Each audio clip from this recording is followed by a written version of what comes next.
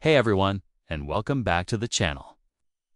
Imagine living somewhere where, from September all the way to March, the sun never reaches your streets.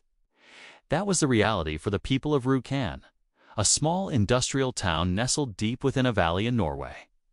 Surrounded by towering mountains, this unique geography meant that for 6 long months the town was plunged into a perpetual twilight. While the mountain peaks basked in sunlight, the town below remained in a cold, dark shadow. The lack of sunlight contributed to vitamin D deficiencies and what's often called winter depression or seasonal affective disorder. The residents longed for that warm, golden glow that so many of us take for granted. The idea to bring sunlight down to the people of Rjukan isn't actually new. The town's founder, Sam Ade, proposed the idea over a century ago, back in 1913. However, at the time, the technology just wasn't there to make it happen. So instead, they built a cable car, the Rjukan, to transport residents up the mountainside so they could get their dose of sunshine. It was a temporary fix, a weekend escape from the gloom. But the dream of bringing the sun directly into the town square never truly faded.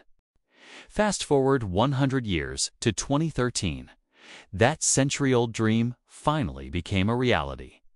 Drawing inspiration from a similar project in an Italian village, engineers undertook an incredible project.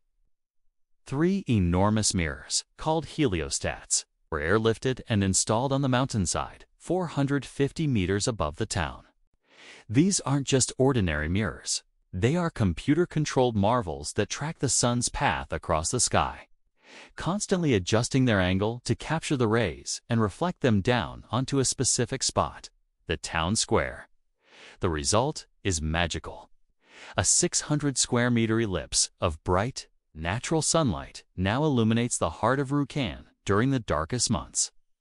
It's a place where children can play and neighbors can gather, feeling the warmth of the sun on their faces. This project, known as the Solspiel or Sun Mirror, wasn't just about light. It was about hope, community, and human ingenuity.